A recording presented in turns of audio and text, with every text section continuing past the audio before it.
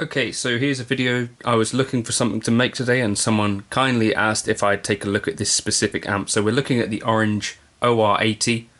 In the Helix and HX Stomp, this is called the Mando 80, and I think one of the most important things to do with these things is to pair them with a cab which is starting off from the point of view of being close to what the manufacturers recommend. I've looked at some of the images and stuff, and they tend to be using either green back 30-watt speakers or black back 30-watt speakers. So options, we've got the black back 30, which is the speakers but in a 4x12 configuration.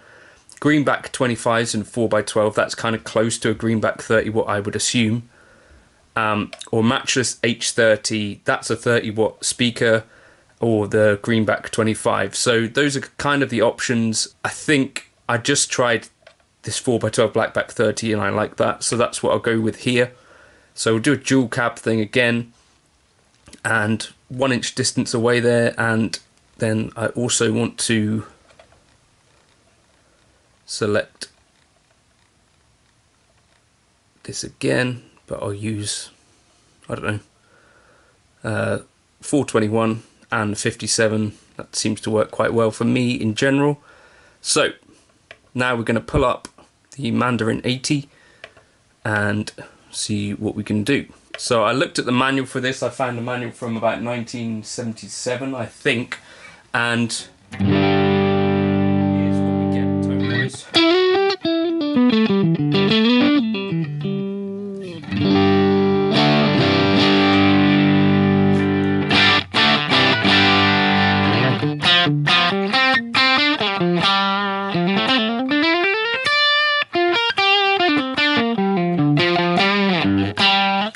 Okay, so when you're looking at this amp, I think you're thinking of kind of British classic rock, not a terribly heavy amp or anything. Drive all the way up gets us this kind of thing.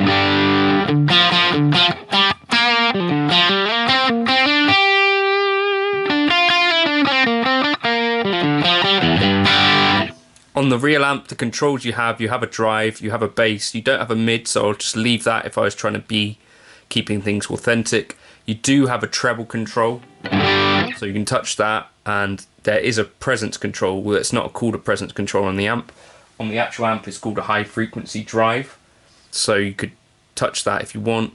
But the most important, I think, or one of the more important controls on the amp is hidden at the very end of the parameters. So this FAC control, and the manual says this is the frequency attenuation control. With this control to the leftmost position, the amplifier operates at full frequency with no attenuation. By notching this control from left to right, you will notice that in each progressive stop, the low frequencies only are gradually filtered out of the amplified signal. Operating this control in its center range produces a strong mid-range signal. The ultimate setting of this control depends on personal taste.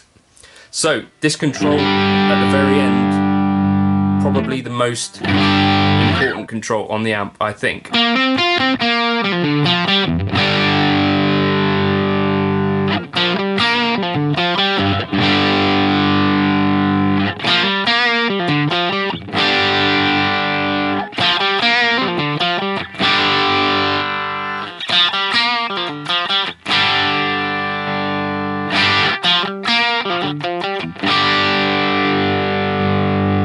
So you can hear you're basically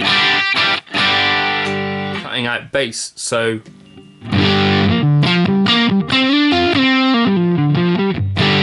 the 1 will be the most kind of woofy, woolly sound, and the 6 will be the most thin sound. The manual says, 3 or 4 will give you the most mid-rangey tone.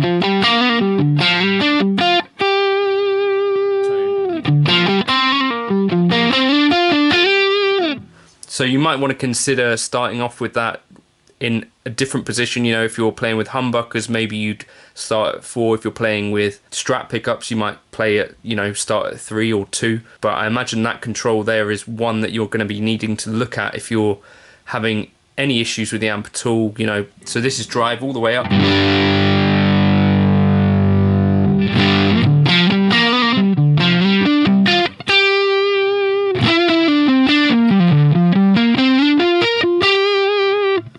and then we could use that FAC to kind of thin things out a bit.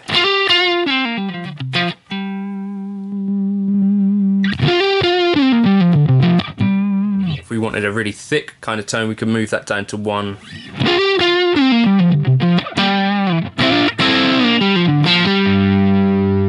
So that's fairly interesting, I think. So let's just take things back to where they start off with.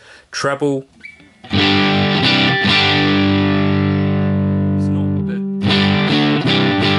not necessarily the brightest amp. I guess we could turn up this presence if we want a bit more.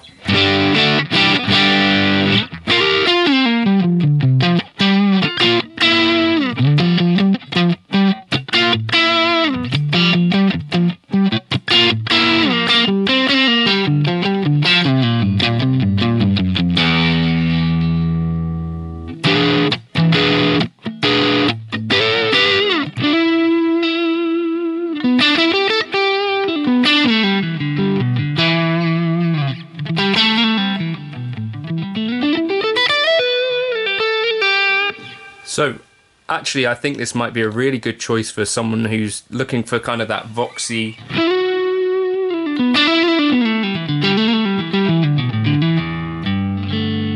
just a classic tone, you know, maybe if you're looking for Britpop kind of tone.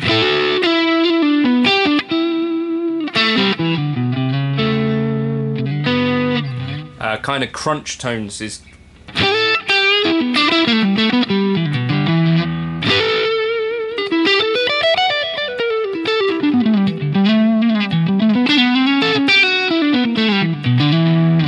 but if you're maybe finding things are a bit woofy or whatever, I might try going up a step or 2 on the FAC control.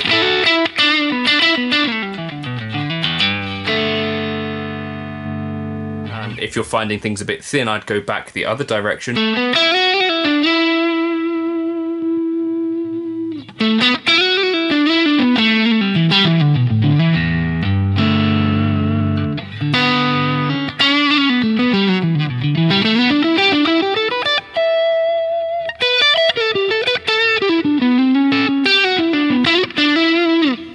And again, this kind of control you might want to use to kind of go in snapshots between a thicker tone for like a lead tone,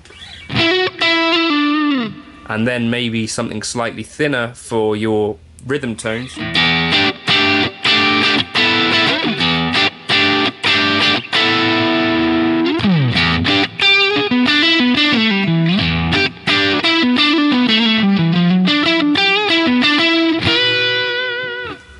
But yeah, actually quite a versatile little thing, especially with that control at the very end there, giving you quite a wide range of tones really. Can do clean as well, I'd imagine. Let's try this with the... So with master is at full at the moment, so...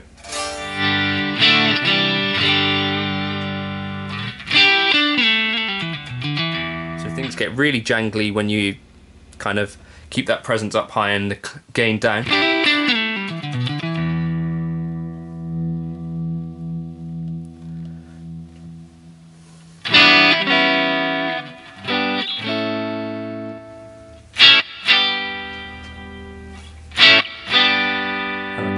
Fullest kind of clean tone, you're probably going to want that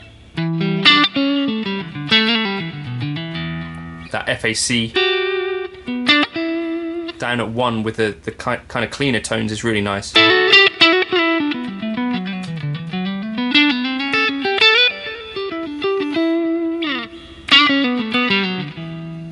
So there you go.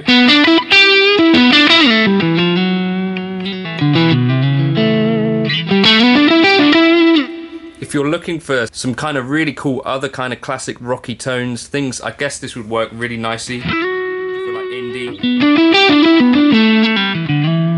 kind of worshipy stuff.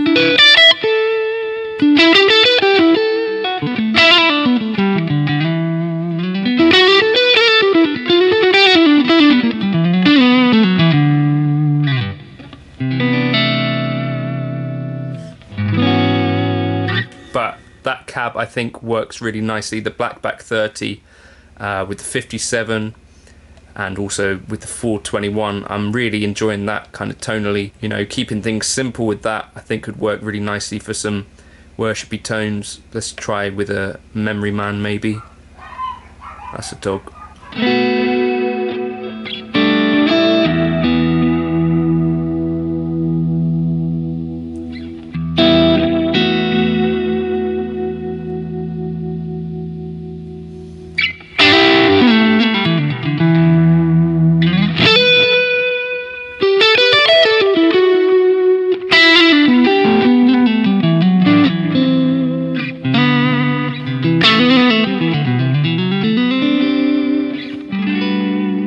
So definitely one to look at if you're kind of looking at Britpoppy, punky tones, as well as looking at like classic rock tones, maybe for a different flavour on like a Vox style, Marshall style tone.